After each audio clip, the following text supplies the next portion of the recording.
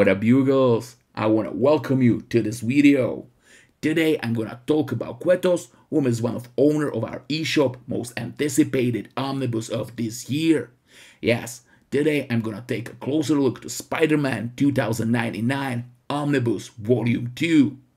But before I start, please don't forget to smash that like and subscribe button. It doesn't cost you anything and it means world to us. Also, check out TikTok and Instagram.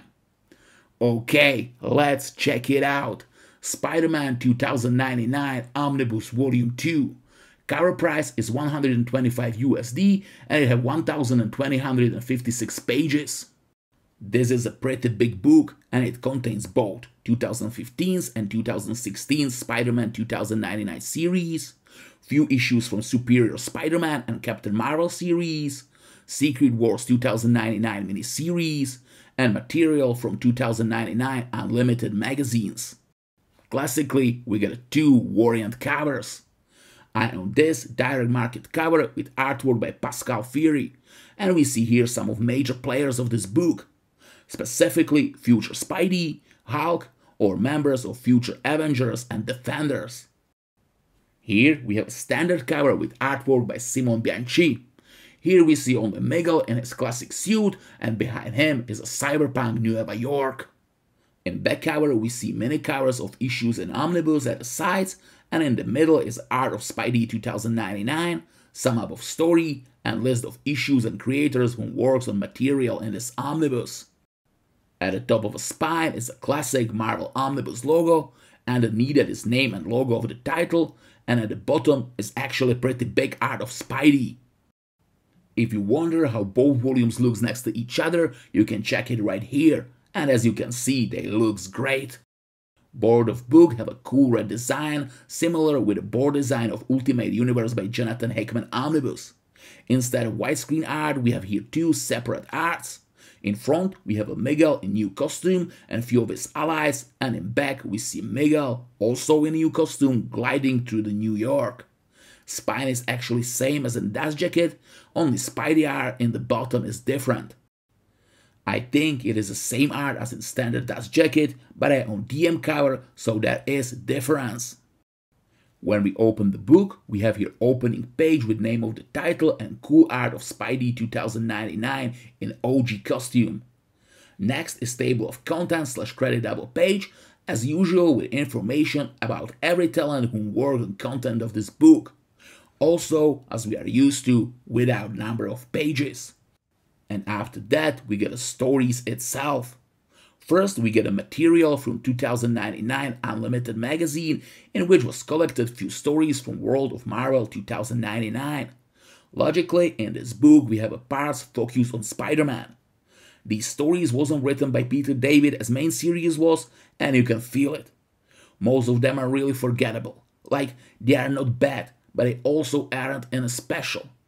Except the one story from Len Wein, which was really good.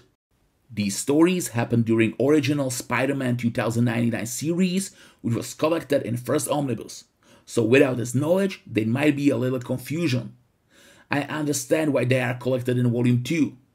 With page count on 1,384 pages of first omnibus, another 100 plus pages could be actually too much. But on the other hand, it would be nice if Marvel print here some info note, something like, these issues take places during events of Spider-Man 2099 Omnibus Volume 1. It's little detail, I know, but it would be really helpful. After these 90 stories, we have here a short story from Peter David's Captain Marvel series. Yes, Peter David is creator of Spider-Man 2099, and he is true legend of comic book industry. He works on Fantastic Hulk run, which was released in several omnis, also create future Tyrant Hulk version named Maestro, and stories of this character are collected in its own omnibus, same as his Fantastic Captain Marvel run, from which is short story in this book. It is good and really fun story, no doubt about that, but I want to talk about double dipping for a while, because this story we can find also in two another omnis, logically in Captain Marvel Geneswell Omnibus, and also in Maestro by Peter David Omnibus. Actually, we have here two stories which double dip with Maestro Omnibus, This one with Captain Marvel, and also one from 2015 Spider-Man 2099 run. This book also doubled a little with Superhero Spider-Man Omnibus Volume 1 and Spider-Verse SPIDER-GEDDON Omnibus. It's little double dipping from each book, so I think this isn't a big deal, but I think you should know that.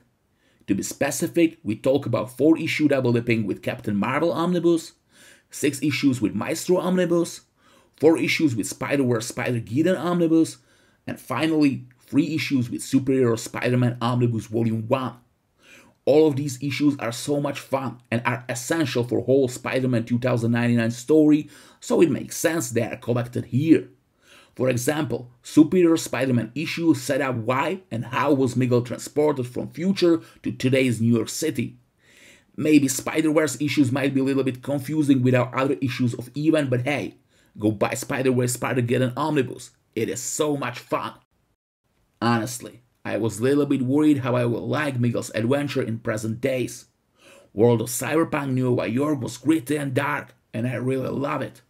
So I was wondering how will Miguel fit to today's climate of Big Apple. Surprise, surprise, he fits pretty well and it is so good. I enjoy it so much. Miguel is stuck in present day and his goal is logically return to his time. But it isn't an easy task, so he needs to get used to his new home, get a job, meet present-day superheroes, and protect his grandfather, whom is CEO of Alchemax Company, and actually corrupt a-hole in cahoots with shady businesses and supervillains. Same as his future son and Miguel's father. Except of this, Miguel finds love and also fights with inner demons and violent dark urges. I need to say I really enjoy this series, and this is proof of how freaking awesome writer Peter David is. First modern Spider-Man 2099 series lasts for 12 issues, and it wasn't cancelled or anything like that. No, it was actually interrupted by Hickman's multiverse-shattering event Secret Wars. And from this world we get a mini-series Secret Wars 2099. I don't want to get to any spoilers, but I tell you this, we actually don't see Spider-Man 2099 here, so I was a little bit confused why it is included in the book. Don't get me wrong, it is a really good read, and we get to know some other characters from 2099 as characters from X-Men 2099. By the way, X-Men 2099 Omnibus will be finally released in end of this month. After Secret Wars 2099 miniseries, Spider-Man 2099 series was relaunched and continues with its story. And right here I start understand why Secret Wars 2099 is included in this book. In the first issue of second modern Spider-Man 2099 series, some pretty big important things happened, and I don't want to spoil anything, so excuse me, I will be really vague about events in the series. I tell you this, Miguel's gone a little bit dark and lost, and my balance of the line of morality here. David's work with Miguel's character is fantastic, and he gave us amazing story full of twists and surprises, and also full of fun. Also, I really need to praise how we included events of second superhero Civil War in the series. These issues actually doesn't have any impact on main Civil War 2's event, but go in its own direction. And what is important, evolve main story of Spider-Man 2099 series. It fits perfectly to overall story and doesn't disrupt flow of it. Great job, Mr. David. After that, we get a truly heartbreaking finale full of action, twists, and emotional damage.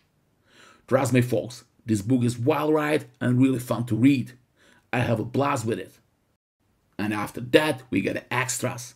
First are some afterwords from creators from last issue of Spider-Man 2099 series. Next is classical cover gallery full of variant covers and covers of collected editions. We have here around 20 pages of covers. After that, we have here parts of scripts and of course character designs and sketches. Marvel gave us pretty standard portion of bonus material, and everyone who likes these things will be satisfied. And that's all.